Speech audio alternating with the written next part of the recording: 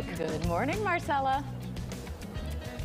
Hey, good morning, guys. Nice to hear you this morning. We're at Tempel Lipizzans, and we're in Wadsworth, so we're really pretty far north where they have got these amazing horses, and they start performances. Actually, last weekend they did.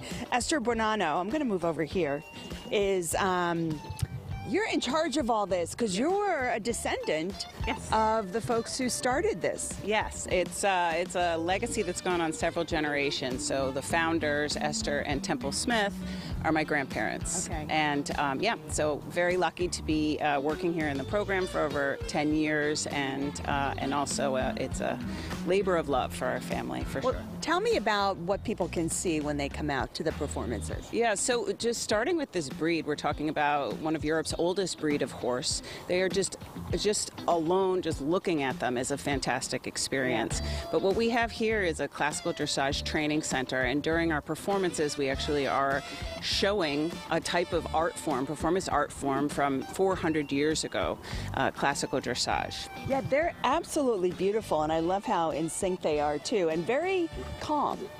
Yeah, so this takes many years of training to get them to this point of being calm, being elegant, being balanced. This takes many years, just like a dancer.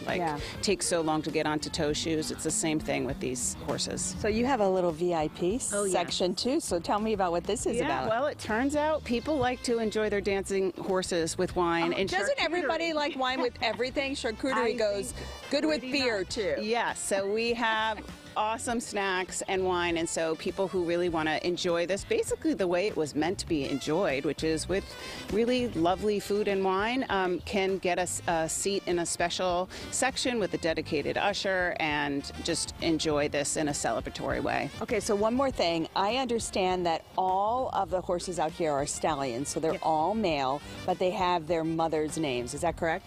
That's true. They we track their father sire line with their first name, but we often call them by their mother's name. Oh, boy, I like that. Yeah.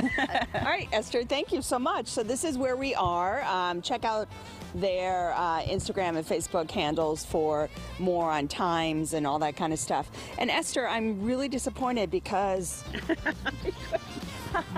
the wine is not open yet. The wine is not open yet.